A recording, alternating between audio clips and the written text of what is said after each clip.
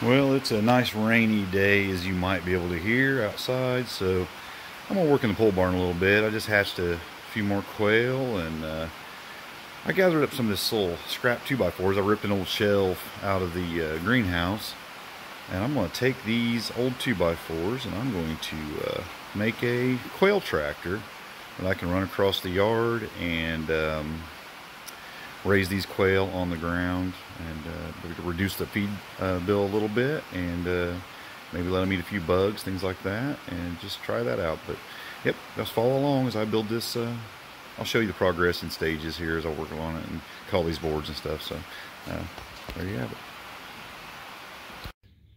Well, I told you I would keep you in the loop of how I was doing here with the quail tractor, but I haven't done a very good job of that.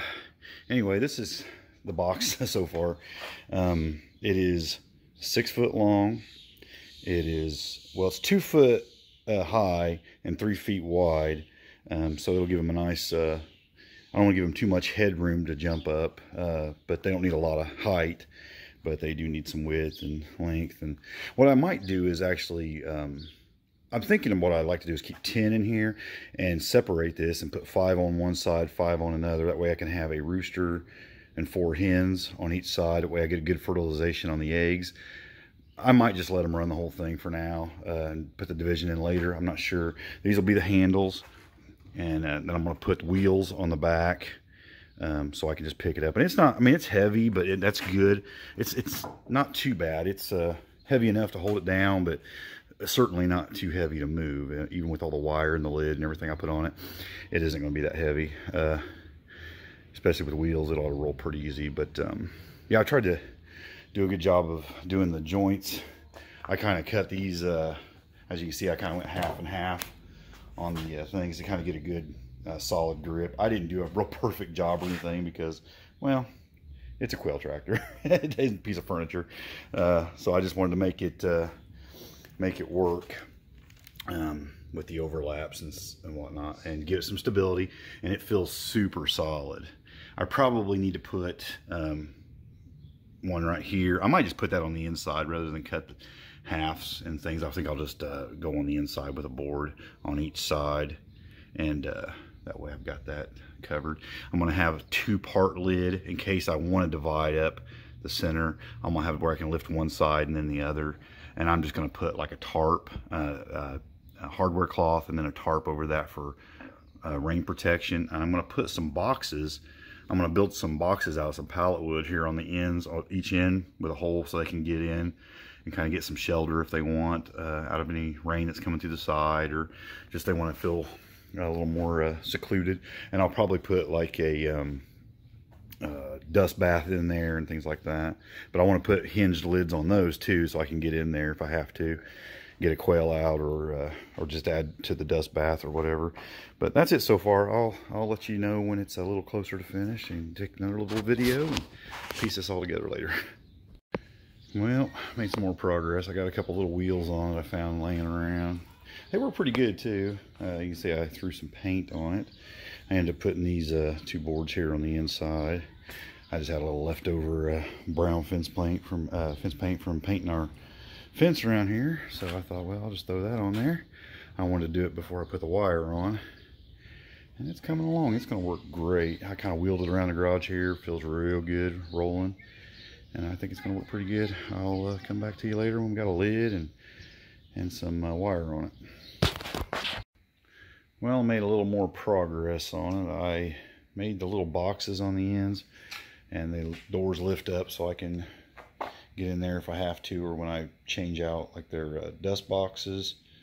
I made one on both sides in case the reason I did that is I think as I get more quail in here, I'll probably split so many on each side, and that way I can keep them from fighting, and also get better fertilization on the eggs.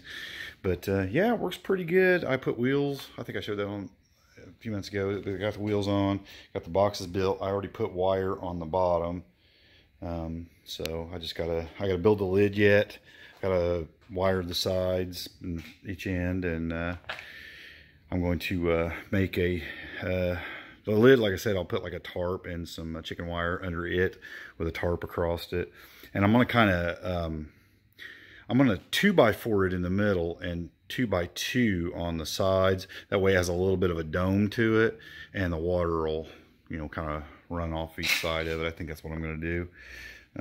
I have a few, and I'm going to make 2 different lids, so I don't have to, because there's one thing I've learned about quail is when you flip a big lid and you can't kind of control a whole area, they'll probably fly out on you. So I'll make it so I can lift one side or the other, and kind of scare them to one side or whatever. Or if I'm on one side, you're standing there, so you can kind of keep an eye on them and catch them if they start to pop up. But yeah, it's coming along. I think it's going to be pretty nice. I think it looks bigger on the video than what it probably is. I mean, it's pretty good size. Like I said, 3x6 in the box. Of course, I've got the wheel section and the part to grab a hold of up there sticking out a few more inches.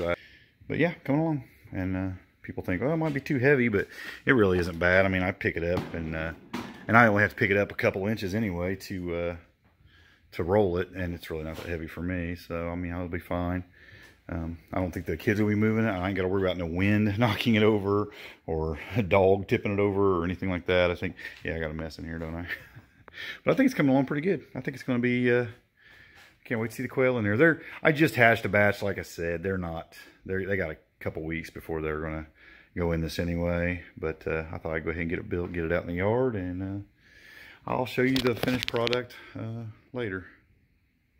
Well, I decided to just rip some 2x4s here and make some 2x2s. I had some extra 2x4s, some old scrap ones. I just ripped those in half, used 2x2s.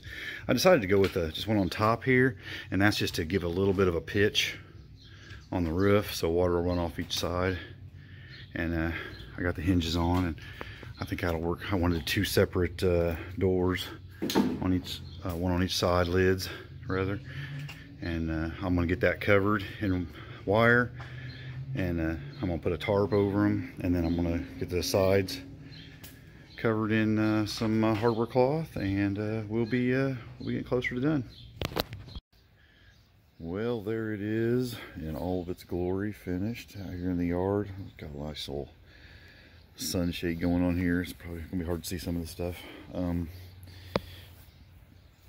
Yeah, these are the lids I made for the top here. Let me just try to open one up here and let you see what's going on in there. These boxes, the front lid opens up on it.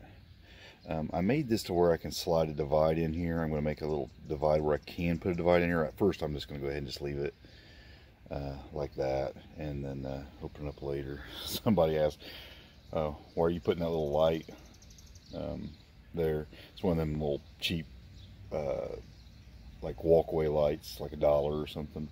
I popped down in there, and I actually seen a video where a guy put a couple of those in a quail tractor, and he said, you know, quail will, unlike chickens, will eat at night, and they'll kind of be up and active at night, and he said it draws in the bugs, and they'll peck away the bugs. And he actually put a little video in his he had a video camera in the quail tractor, and he showed at night how these quail were like pecking bugs away from that light. And I was like, well, that's kind of interesting. I might just try that. But as you can see, it has a couple wheels on the back. These lids have wire under them, and I just put them on tarp, and I separated them so I could lift up one side or the other. It picks up and rolls really easy. I was rolling it all over the yard, just kind of checking it out, and it did a really good job. Like I said, I'll put a couple of dust baths. I'm going to keep the dust baths in those boxes, in the back corner of those boxes. Just because that stuff gets wet or something, it won't work as good. They won't like it as well. Food and water can kind of set in the middle of the where it'll stay as dry as possible. And that's it. Not much to it other than a box with wire around it. Now, some people ask why you wire the bottom. You don't have to. I'm going to be taking this in different parts of my yard, and I wanted to be able to pick the quail up high enough to get over my walkways, because I have some gravel sidewalks and things like that. I can't drag them over, and they're it's been my experience. I've set them out in cages, just regular cages before in the yard, and they just stick their head right down through that wire and peck the grass and whatnot. So I don't think it's a big deal. I think they would get better food. I mean, they would do better if there wasn't any wire there, but just for my purposes, the wire is going to be, I think, better for this situation. So if I was keeping it in like one section or straight down, straight back, you know, I probably wouldn't wire the bottom like that, put the wire on the bottom, but in my situation, I kind of felt like I had to. So there it is. Maybe give you some ideas on building your own and getting your quail out in the yard.